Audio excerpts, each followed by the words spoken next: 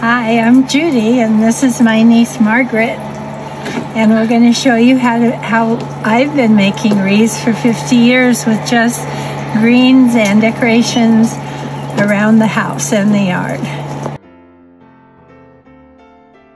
We're going to start out with the base, and there are many choices. The ones I use are made out of plywood. They're just circles, and you can buy wire ones or you can get foam ones, but we're going to start with this.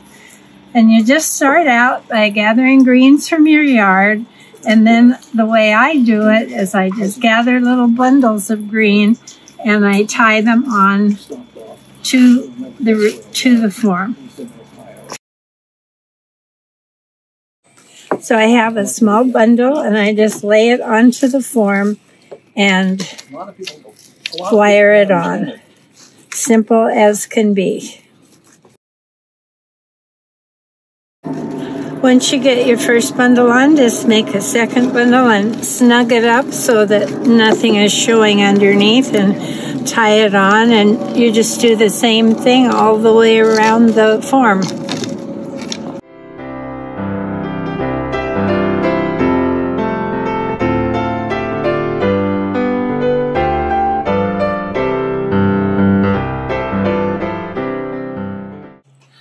Well, the wreath is, I have all the greens on the wreath now, and you have a beautiful, natural, wonderfully smelling wreath for your door to remind you of Christmas. And now you just put on the bow and some decorations and hang it on your ZipnHang. You're ready to go.